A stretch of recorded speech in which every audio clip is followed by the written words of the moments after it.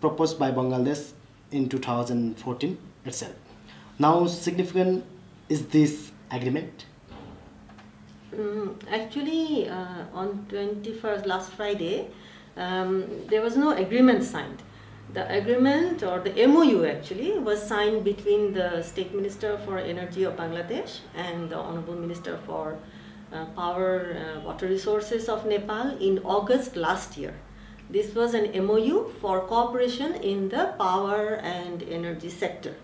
And under that MOU, the two sides have set up a mechanism called Joint Working Group and Joint Steering Group, which is at the level of joint secretaries and the secretaries of the two ministries, who have been empowered to explore the ways that power trade between Bangladesh and Nepal can take place.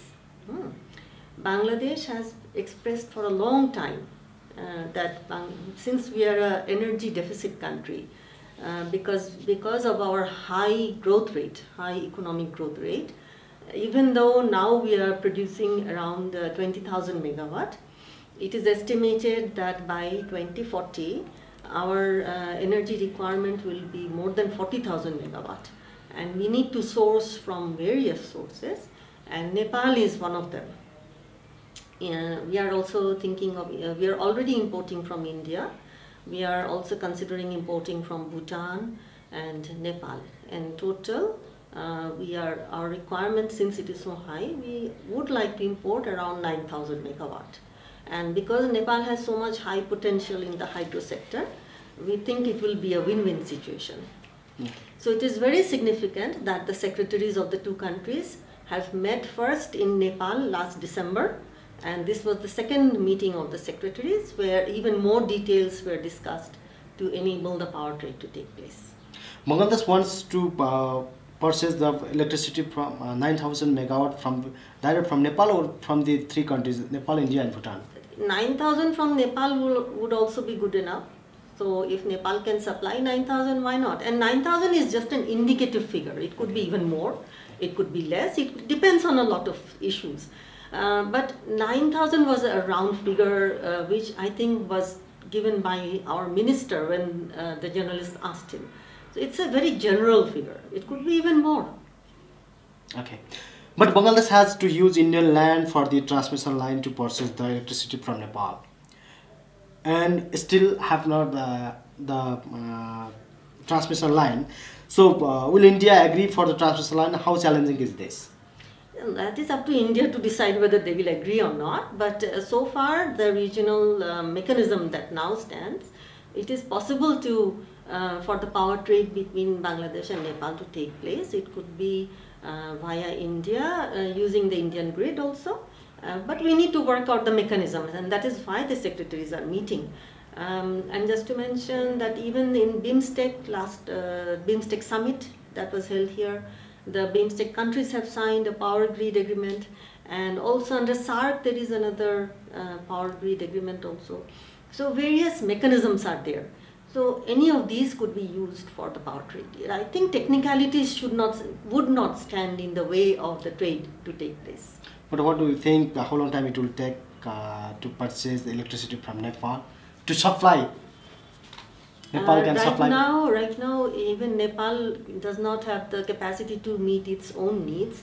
I think once Nepal is energy self-sufficient, then it will depend on how soon Nepal is in the position to supply the energy. Okay. And Bangladesh wants to buy electricity from the plant of its own investment, or wants to buy from the project owned by Nepal government or private investors, especially? We are open to everything. We have already announced many times, our minister also did, that we can invest more than $1 billion in the Nepalese hydropower sector. Our power private sector is also interested. We are willing to go for joint venture. We can just directly purchase from Nepal. We can go for equity share, anything. We are flexible. So we do not have any fixed idea, we do not have any fixed idea on how we would do it. We are open to anything that would be beneficial for both the countries. It means Bangladesh just wants the electricity from anywhere. Yes, we need the electricity supply. Whatever is cheap, efficient, and of most important, it has to be environment friendly, eco-friendly, because we are moving from carbon-based electricity to clean fuel, so renewable energy. So I think hydro would be a very good option. In which sector has Bangladesh planned to use the electricity purchased from Nepal, especially? There is no sector identified. It could be for anything. I mean, our total demand is going to be more than 40,000 megawatts. So it will be industry definitely. It could be anywhere. You don't segment the use of the electricity. It would feed to the overall grid, and from the grid it will go to wherever the demand is. Do you believe that the use of electricity will reduce the dependency on the mineral energy and ultimately will bring industrial revolution along with the economic revolution in Bangladesh? You see, economic revolution is already taking place in Bangladesh. It is the fastest growing country in Asia. This year our GDP growth rate was more than 8%. And we have already graduated from an LDC into a middle income country. So the economic transformation is already in place, and it has reached a point where it will only grow faster.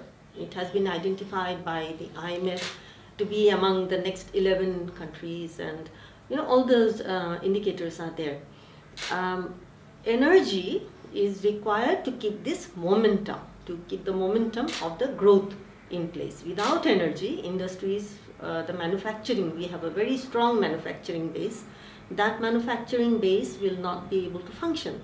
So for that we need energy. And besides, since people of Bangladesh now have more than, our per capita income is around almost $1,800 now. So people, once you have money, you demand more things. You need ACs, you want washing machines, you need 24-hour electricity.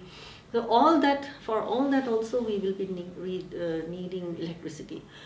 We also, just the other day I was reading in the newspaper that we are planning to have electric railway also. Right now our railways are run by diesel locomotives. I was reading somewhere that we will be converting into electric railway very soon. So for that also we will need electricity. So it's sort of like it feeds, the demand keeps on increasing. The more you supply, the more the demand increases. And it adds to your comfort and the way of life.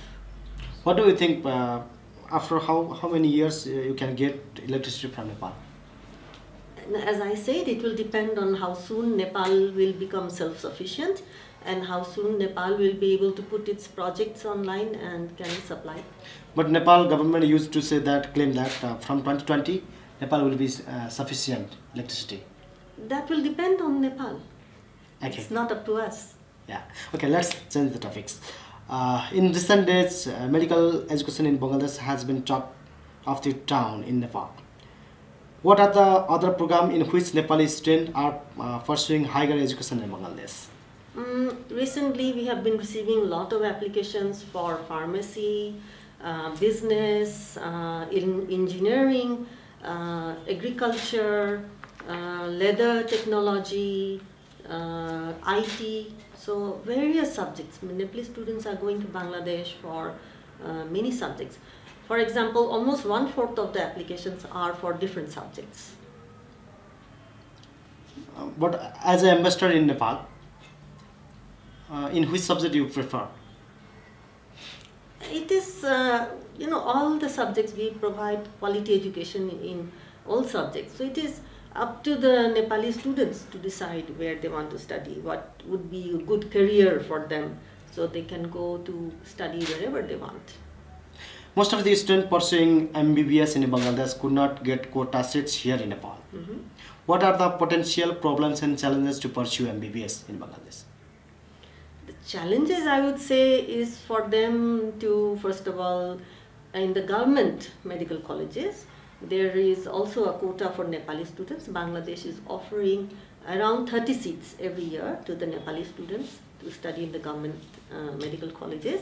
For that, the challenge is that they have to have very good results. It has to be more than 90% in class 10 and class 12. That is the biggest challenge. They have to be good students. And the next challenge, I would say, is for them to select good universities wherever they want to go to study. Okay. Are all university and college in Bangladesh of high quality for pursuing MBBS or not? I think you also know that if there are 50 colleges, then out of that, at least 10% will be excellent, A plus. It is the same in all countries, not only Bangladesh. So like 10% will be A plus, maybe 30% colleges will be A, and then maybe another percentage will be like B plus, and maybe 5% will be C. So it depends. I mean, it is not all colleges are the best, or not all colleges are equal. The fee or all the other supplementary services are also not the same. The tuition fees or the other charges, they are not the same. So it cannot be possible for all the colleges to have the same quality.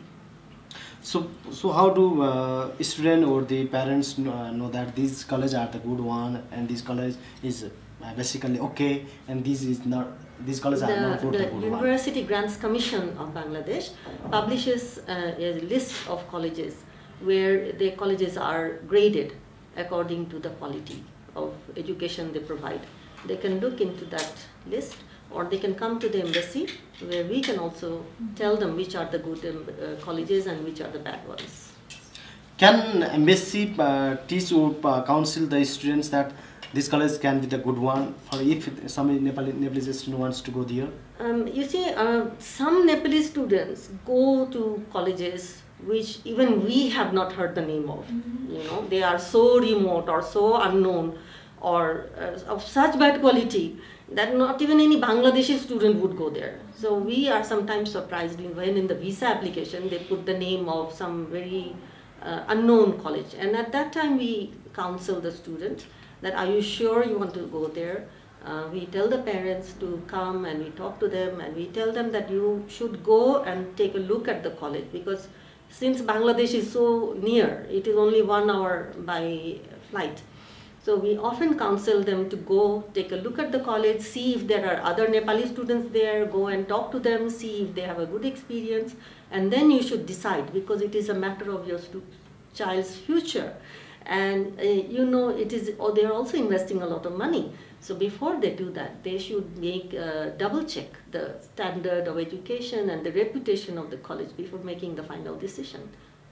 That is what I would do if my child was involved. When my son was, we were selecting a university for my son. What did we do? We looked at all the, the gradings, and then the student recommendations and the students' comments and the listing of the education board and everything, and then we made a final decision, right? Because we are investing in his future. We cannot just depend on somebody, some consultant or somebody telling me that it's a good college, and we cannot send a child like that. What do you think? In some cases, also we have seen some problem in Bangladesh also for studying, either in MBBS or in other subject. Which fault it comes out as a major? Consultancy, parents or students? Or the university in Bangladesh? What sort of problems are you talking about? In some cases, as you mentioned that some college we have never heard in Bangladesh, students are trying to apply, because in the website, in the web page, they have put the good building, good quality, and they have make us such of things like this, so that when the students search in Google, then they try to go there. Yes, it is also like that. For example, here, I will give you an example. It's different. There are many hotels in Kathmandu, right? But some of the hotels have beautiful rooms in the website and everything. And then once the tourist comes here, they see that it's horrible. It's dirty and the heating doesn't work and the AC doesn't work. Nothing works. And then they start complaining, oh, this is a terrible hotel. So from the website, you cannot really make a full decision. Exactly. You should verify with others before you make. I believe if you're investing $30,000-$40,000 on your child's education, you must get a second opinion. What is your suggestion? to contact the embassy, to contact the Nepal's government body, or to contact the Grand Commission? Of course, they have to go through the embassy. The procedure that has to be followed is that the student has to apply, even if it is for a government, whether it is government or private, the application has to be submitted at the embassy. The embassy will then forward the application to the Ministry of Foreign Affairs in Bangladesh, who will then forward it to the Ministry of Health of Bangladesh. And then, depending on the, if it's a private education, the Ministry of Health will contact that college. They will confirm that yes, they have, even the private colleges have a quota, like they cannot admit foreign students, more than 40% of their seats, they cannot admit foreign students. So the Ministry of Health will check whether they are extending their quota or whether they are within the quota. And if they are within the quota, then they will give the permission for them to take the foreign student. Then the college will give an offer letter to the student, and the offer letter copy of the letter will come to the embassy. And then we will issue the visa. So unless the application has been forwarded by the embassy, even if the student goes by himself and gets admitted, he will not get the student visa. Okay. And if he does not take the proper visa from the embassy, if he goes on a tourist visa, or if he takes on-arrival visa in Bangladesh, once he is there, his category of visa cannot be changed. That will never be changed. Okay?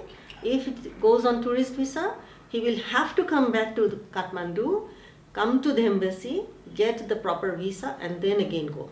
In Bangladesh, it is impossible to change the category of visa. Okay? So at some point or the other, he will have to come to the embassy, and at that time we try to counsel the student. Sometimes they tell us that we have already given the advance fund fees, so we have already deposited the advance fee to the college and we cannot change, or they tell us that the consultant has already taken the money and we cannot change. In that case, we are not able to help them. But very often they come, they ask us, and we can recommend. So I always suggest that please come to the embassy. It's free charge. There are no charges for the counseling. We have no vested interest in any college, so they can come and talk to our people. It means embassy is ready to counsel the student or the parents? Oh yes, because we want every student to have a good experience in Bangladesh. I mean, why would we encourage the student to go to Bangladesh and come back with a bad experience? It creates a bad impression about my country. Why would we want that? We don't want it. We want every student to go there, have a good quality education, and following that they can come back here, they can go to any other place, they can get a good job as a doctor, and then they can give a good social service. So we do not want them to have a bad experience. Okay, bye. Time and again, strikes and protests are being called in Bangladesh as well. Still, the country faces high political instability, like Nepal. Can one say that the education environment is suitable in Bangladesh? There is no political instability in Bangladesh. Since 2009, the Awami League has returned to power. This is the third time that Awami League, under the dynamic leadership of our Prime Minister, has come back to power following free, fair, democratic elections. So let me clarify that there is no political instability in Bangladesh. If there are movements or some sort of protest, that is part of the democratic process. And I don't know what protest you are referring to, but so far there is no, no case where students of any country, not only Nepal, we get students from 22 countries from all over the world, including Central Asia, other SAARC countries, Southeast Asia, Africa. So all these students are studying in Bangladesh in a very safe and secure environment.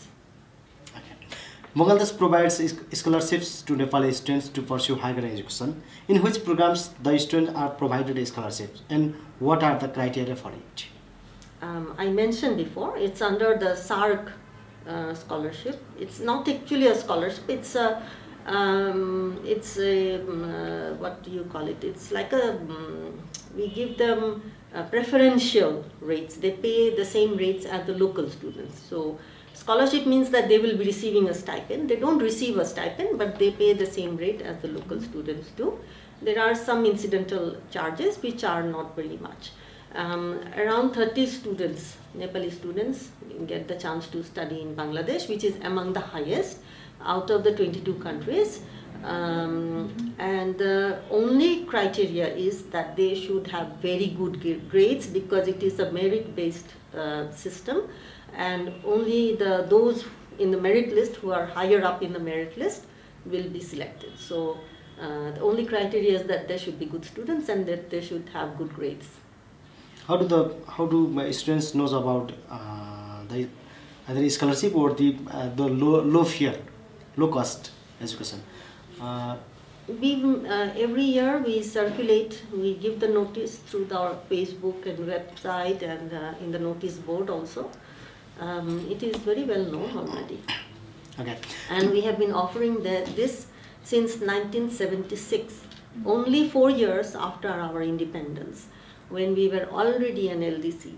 Even then we were offering scholarships to Nepali students. In fact, Nepali students have been going to Bangladesh even before we became independent, since even 1960s.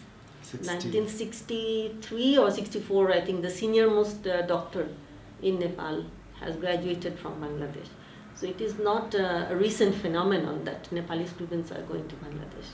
Okay, Nepal and Bangladesh have tied long friendship from 1972, after which Nepal exports yellow lentils, cardamom, handicrafts and Kashmiri, whereas Bangladesh exports electronics goods, garments, etc. How do you see the economic relation between two countries, and what are the potentials? Well, the bilateral trade between Bangladesh and Nepal, I personally think that it is really far below the potential. Bangladesh is exporting around $35 million to Nepal, and Nepal is exporting around $11 million. And I think there is a possibility that it could grow even further. It could reach up to 100 million, I think, with a little bit of effort. The problem is that the challenge is that Nepal, both Bangladeshi and Nepali exporters prefer to export to the bigger markets like the USA or Japan or the EU. They don't want to focus on the smaller markets, right? That is one factor. The good thing is many Bangladeshi exporters are now recognizing that Nepal is a good market, and we are exporting not only electronics and garments. Garments is not really coming in that quality here. We are exporting things like furniture, plasticware, electronics, motorcycles. We are also exporting pharmaceuticals.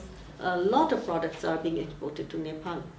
And we want to encourage exports from Nepal to Bangladesh, and that is why we have offered Nepal duty-free access for many of your exportable products to our market. Unfortunately, the Nepali side is taking a long time to study the list and to finalize. So that is why we are not able to implement the duty-free issue. If that was finalized, I think the Nepali export to Bangladesh would increase many times. It would at least double. Yeah. But Nepal can export mostly vegetables and the handicrafts, I think so. And no, there is many other things like, as you mentioned, pashmina could be exported, because even though there is hardly any winter in Bangladesh, we still, for 2 weeks, we do need to wear a shawl. Then there are herbal products which you can export to Bangladesh. You can export coffee, you can export tea, you can export like electricity, you will be exporting hopefully very soon. You could export your carpets, you can export gems and jewelries, because I have seen every tourist who comes here goes back buying some Nepali small jewelry. So I think that would be very popular in Bangladesh. So there are many products that you could sell. Okay, let's talk about the tourism. How can both countries work together for the tourism development and exchange programs? Tourists, where can Nepali go to visit in Bangladesh? How do people in Bangladesh think about Nepal? Well, there are many tourists coming from Bangladesh to Nepal. Last year, I think about 35,000 tourists came. And this will increase, I think, in the future because, as I said, Bangladesh is becoming a richer country and we are now traveling more. Earlier, we didn't travel abroad so much. Now we are traveling more, and Nepal is only 1 hour flight from Bangladesh. And your Himalayas are a big source of attraction for us. So a lot of Bangladeshis like to come to Nepal. Similarly, but not enough Nepalis go to Bangladesh for tourism. We have a beautiful beach called Cox's Bazar. It's the longest sandy beach in the world. We have mangrove forests, we have tea gardens, we have huge rivers where we have river tourism. There are many places where Nepalis could also go to visit in Bangladesh. And one way we could boost the tourism is by having direct bus service. So this motor vehicle agreement that we have been talking for a long time, the BBIN motor vehicle agreement, if that was implemented, it would not only benefit tourism, it will also improve our trade also, because that would allow the direct goods to come from Bangladesh to Nepal and also Nepal to Bangladesh. And the tourists from Bangladesh would be very easily, they could come and visit, your eastern, the Jhapa district or Ilam. Those places would be very easily accessible to us. So I think the tourism would increase in that area manifold. Now tourists from Bangladesh are only going to Pokhara. They don't know any other place in Nepal. So they would be very happy, I think. They would be able to see Kanchenjunga. You can see Kanchenjunga from Bangladesh also. So that way you can, the Bangladeshi tourists would see Kanchenjunga from Bangladesh, and then they would come to Nepal and could also see Kanchenjunga. So I think it would be a good attraction. But we do need direct access using the bus for that. But I think in the both countries they have the free visa and the on-arrival visa, or both. Yes, that is there, but that is only at the airport. For the land port, Bangladesh is still not giving, is not in a position to give on-arrival visa because we now have machine-readable visa, and there are some technical issues about putting all that into place in the land port. So we are working on it. Hopefully that will be in place very soon. But nowadays Nepalese people also used to go as a tourist in Thailand, Singapore, Malaysia, etc. But why we can't promote Bangladesh? I think Bangladesh need to work more about it. Yes, definitely we need to work, and just as I said that in trade also, we are focusing the bigger countries. I think in tourism promotion also, the Nepali tour operators and the Bangladeshi tour operators are trying to only promote tourism in the bigger capitals and ignoring each other's markets. So I think definitely there is a lot of work to be done there. Okay, how both countries can work for the mutual benefits? In which sector both countries can assist and cooperate each other? Rest of these issues, sectors, what do you think? I think most of all we need to focus on promoting trade, because that is the tourism, education, as you said. And another important area is climate change. Both Nepal and Bangladesh are extremely vulnerable to the effects of climate change and global warming. And whatever happens in the Himalayas has an effect in Bangladesh, because your snows will melt, they will go to the river, and the river will ultimately flow into Bangladesh. So that will have an effect in Bangladesh. So we need to cooperate in that area also. So I think a major area of cooperation should be climate change. But every country used to say that to work, and they are trying to work in the climate change sector. But definitely these countries like Nepal and Himalayas countries will affect more than others country. As you mentioned that also if the snows start melt and ultimately goes to the Bangladesh like this, how do we can control the carcinogenic fuels, etc. to control to make to make to the positive way to control the climate change problems of the. Yes, that is where all the countries of the world are trying to come to a understanding and work on emission controls and keep the temperature of the earth from rising more than I think it's 4 degrees, isn't it? But according to EC mode, even that will have a very bad effect on the Himalayas. And not only Nepal, Bangladesh is also equally vulnerable, because it is estimated that more than 15% of Bangladesh will become flooded because of sea level rise. So once, if 15% of Bangladesh is flooded, where will all these people go? So it is it's a matter of urgency for both our countries to work together. How do we can work? There are many multilateral forums where we should be cooperating, and we should be having common points where we can talk to the other nations and cooperate. Okay.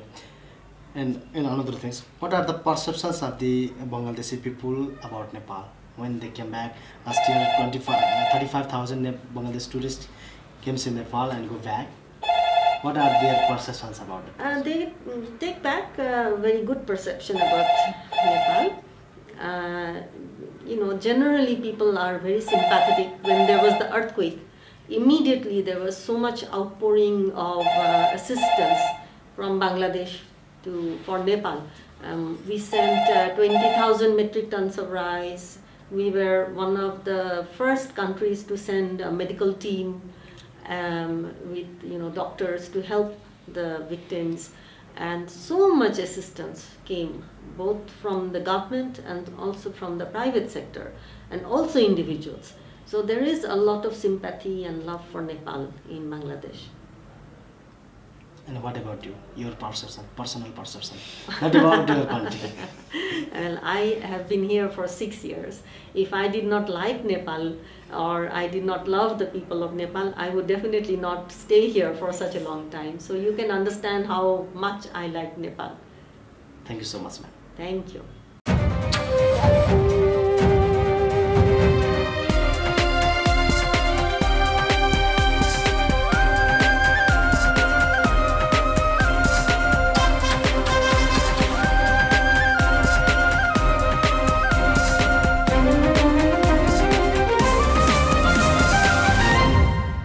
सबैको सबैभन्दा राम्रो रातोपाटी.com